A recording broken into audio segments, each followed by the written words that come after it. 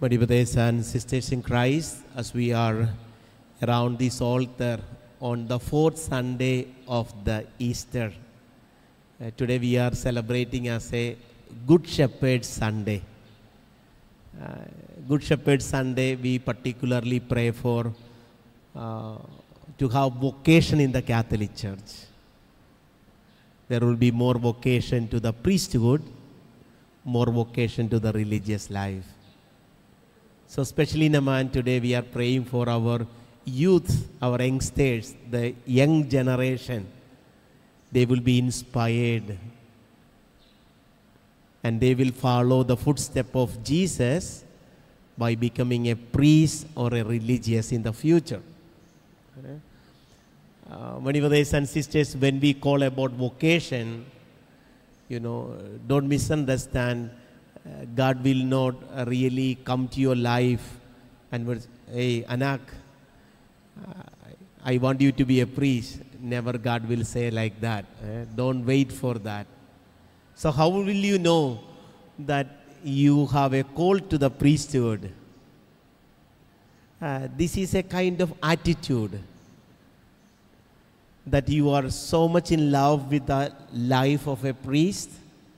That means somehow you have a call to the priesthood. In my life, my dear brothers and sisters, I think I have shared this testimony before. Two incidents in my life that made me to strongly decide to become a priest. When I was very young, one of the things that so many beggars come to our place. In my province, we all have a little paddy field, everybody have. Everybody have rice field. That's our main agriculture. All are farmers in my province. So everybody have little place where they sow the rice, reap the rice. So we don't buy much from the shop because we make our own rice in our own field. Everybody is farmers. So many beggars come to that area. So when the beggars comes, usually very seldom people give money. Rather they will give, one whole hand of rice to them. So they have a small bag always when they come to the house to receive it, because 99% of the people would be receiving rice for them. So sometime they go to the next province, they sell the rice, they get the money. So this is the way they live. So whenever beggars come to my house, of course, my parents can give it, but my parents always call me or my brothers, hey Anak, come, there is somebody is asking for almsgiving. You see, I would say why I am sharing this. I want my loving parents here wanted to follow like these things. This is the way that you inspire a child. It's not that you cannot give. Definitely you can give. My parents also could have given. But they never give. Instead, they will call the children, Anak, come. There is somebody is asking for almsgiving. Go to the kitchen, get the handful of rice, or if maybe there is vegetable, or if there is coins, get together with the rice and give it to that kuya. My parents never tell, give it to that beggar. No, give it to that kuya or ate. And one thing I still remember, my mommy and papa would say, Anak, after giving the handful of rice, ask them, do they need anything to drink? Whenever I give, I am invited. Sometimes it's my brothers, sometimes it's me. But whenever I am invited, when I give this handful of rice or little coins to them, and when I ask them, do you want something to drink or eat, I could see a sincere smile on their face. And eventually, I was thinking that in the future, I wanted to help poor people. So to help the poor people, I wanted to be like Mother Teresa. I wanted to be a priest. So and so on, I build up my dream. But when I was grade 6, that is the strong inspiration that I had. When I was grade 6, my parents, especially my mother, had an accident. She fell down, she broke her right hand, and she had fracture on her chin. And the chin fracture was able to cure in 1 month, but the hand fracture, the right hand fracture, took almost 3 months to 4 months to get cured. Other than of the paddy field, my family's income was, we have cows, so we milk and we sell the milk also to the neighboring restaurants. So my parents are the one milking the cow. So anyway, after 4 months, Mummy had to cut the plaster, the cut. But usually you know that after 4 months, you will not be able to do anything all on a sudden. You have to undergo physiotherapy. And my house is in province. To go to a hospital, we have to travel almost 1.5 hours in a boat. Wala nang road transportation, only boat is there. So 1.5 hours in the boat, then another 15 minutes in the public bus. This far it is the hospital. So Papa brought her to the hospital and doing the physiotherapy. Of course, they have to come back like 3 p.m. in the afternoon to milk the cow again in the afternoon and sell the milk. And we 4 children, that is the only income that we have. So Mummy was crying. I saw one day, like 6 a.m. in the kitchen, literally she was crying, almost like cursing. I cannot suffer it anything. I cannot take it anymore. Who is there to help me? Blah, blah, blah, so many things. You know that mothers are little dramatic. They make so many things. Anyway, I saw literally that Mummy was crying. As usual, they went to the hospital for the physiotherapy. Then I saw in the afternoon, only Papa came back. So I asked Papa, where is Mummy? Then Papa said, Mummy wants to attend a retreat in the city. She heard there was a charismatic retreat, so she wants to attend. I asked her, if you want, you can attend. I have no problem. But Papa have to come back because there is nobody at home. So Mummy stayed in the city, attended the retreat. So these are the stories that I heard from Mummy later on. This is a story about 11 a.m.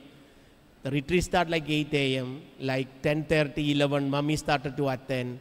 Around 12 noon, one of the priests who was giving the retreat was doing some healing session, praise and worship song, then the healing session. The priest who had a vision in that healing session, at 12 noon, he said that there are 10 people. You know, India is very populated, so around 5,000 to 7,000 people attend in a very big, like a Loneta ground. It's a public place, very big crowd. So said that among this crowd, around 10 to 12 people are miraculously healed from their right hand severe pain. 5 people got immediate healing. Another 7 will get healed in 3 days.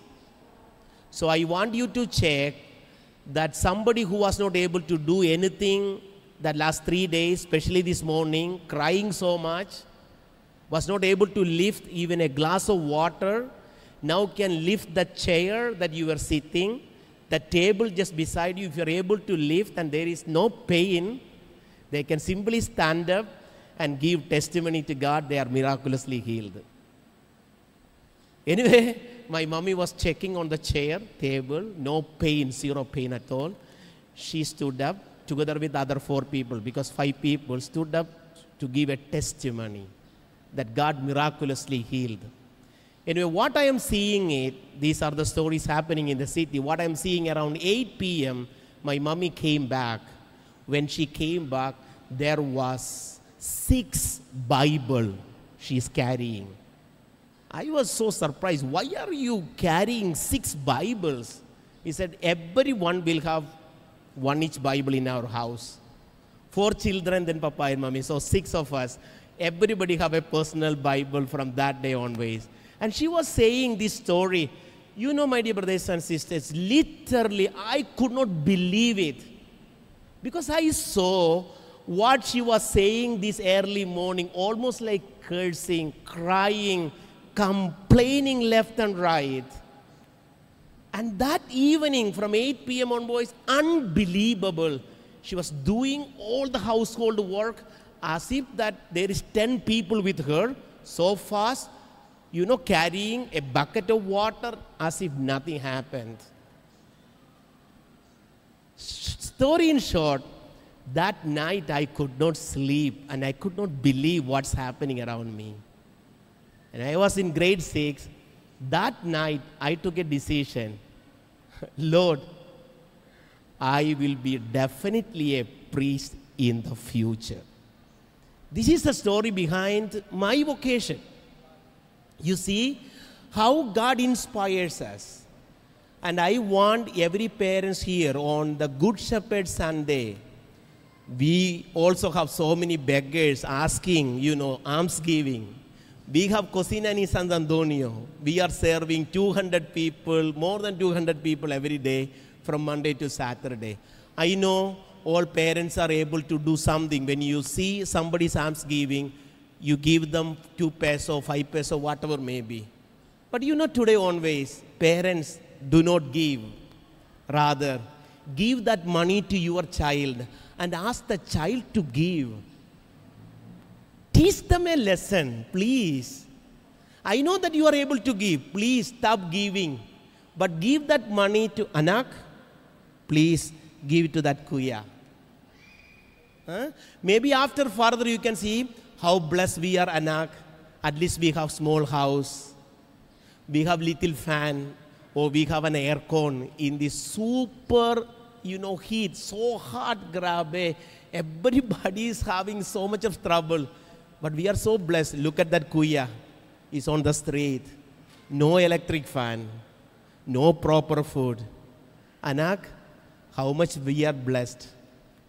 Let us be thankful to the God. You know, my parents, this is the way that we share faith to our new generation. It's not only asking them to read the Bible. Life experiences have bigger influence than of reading the Bible, because they see and they experience. And literally, I took a decision when I was grade 6, never doubted. From grade 6, that time, I was so young. Today I am 43, 44 years old. 17 years in the priesthood. 10 years I went through the formation to become a priest. Then 17 years as an ordained priest. Never a single day or a single moment in my life as of today doubted my vocation to be a priest. God is so good. This is the way that we have to nourish it. So I hope and I feel, I know that this Singalong community have so many priests. So many priests. We need more. More people have to come to the vineyard of the Jesus Christ. That's why we celebrate this Sunday as a Good Shepherd Sunday. Look today's gospel passage. Beautiful image of a good shepherd. Good shepherd is always laying his life for the sheep, because the sheep belongs to him and he belongs to the sheep. He never leaves. He never leaves. Just like a mother. Mother belongs to the child and child belongs to the mother. Tama? It's a beautiful thing. That's why even when children do something, mother cannot forget anything. I recently read a beautiful story about a mother that made me teary-eyed. I will share the story like this. A mother was a widower, and the widower and she has only one son, only one son. He grew old. It was time for him to get married. He got married, a beautiful lady. He got married to a beautiful lady. After 5 years of married life, there was little conflict between the husband and the wife. Wife asked one day, Mahal, or my baby, my sweetheart, tell me, who is more important for you? Your mother or me? And the husband got so much confused. What shall I say? She's my mother. She brought me up this much. Then the husband said, of course, I love my mother and I love you also. No, you cannot say it as two. I wanted to have only one answer, either mother or me. He said, as I come from my mother, of course I love my mother, but does not mean that I don't love you. The wife was not satisfied with the answer. So many fights happened. After a few more months, she repeated the question again. Tell me, who is more important for you in your life? Your mother or me? He became silent. And that night she made a demand. If ever that you love me so much, more than your mother, I want you to do something tonight. You kill your mother tonight and take her heart, bring it on a platter to my room. Then I will believe that you love me more than your mother. He was so confused and he could not sleep. And he could not leave the wife also. That night he decided to kill the mother. He went to the other room, killed the mother, cut the heart of the mother and put it on a platter and walking to their bedroom which was nearby. But when he was walking, unfortunately he bumped on the step of the door and fall down. The plate also was thrown away from him. The heart was spilled. He was so much perplexed with the shivering hand, so much of guilty. He was looking for the heart of the mother. From the far corner of that room, he heard a voice of that heart. The mother's heart is speaking to him. Anak, I am fine, but are you okay? Is your leg is painful? But brothers and sisters, no mothers can hate the children, even if they hate their mothers.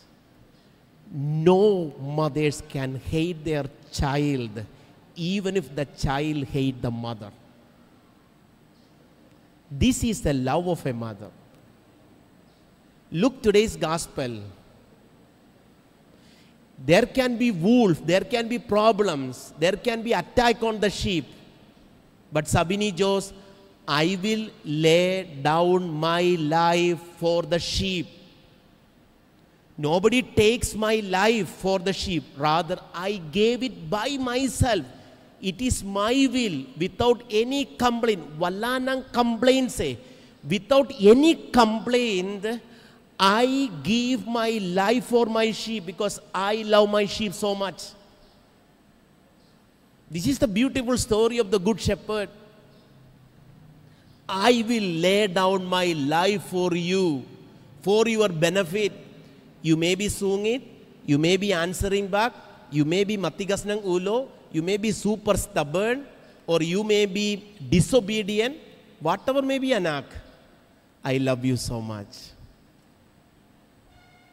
Recently, in Australia, in Sydney, you might have read in the newspaper, an Orthodox bishop was giving a talk on the altar, and there was an attacker came and he stabbed him and he's in the hospital, and the other person is in the prison. Yesterday or day before yesterday, that Orthodox bishop gave a interview to the media. He said like this, "My brother, I love you so much. Even if you hate me, I still love you. I don't have any problem against you. I still love you and I pray for you." My brothers and sisters, this is another image of Good Shepherd in 2024. And every parent is an image of the Good Shepherd. Everyone in this community is called to be a Good Shepherd. Let us dedicate our life for the betterment of other people. Balanang complained, "I don't want anything from you, but always I think, what can I do for you to make you happy? Anak, I don't want anything from you, but I always think, how can I make you smile every day? Because I love you. You are mine. You are my sheep. I designed you. I created you in my likeness and image. I don't want anything from you, but I always think, how can I make you smile every day?" God bless this beautiful community this evening. Pray for more vocation to the priesthood and religious life. Your prayers are powerful. And as I said, please today always encourage the new generation to do some almsgiving. I know you will be able to give, but give the money or things to your children and make them to do it. Let them see it. Let them do it. Let them experience it. Let them feel it.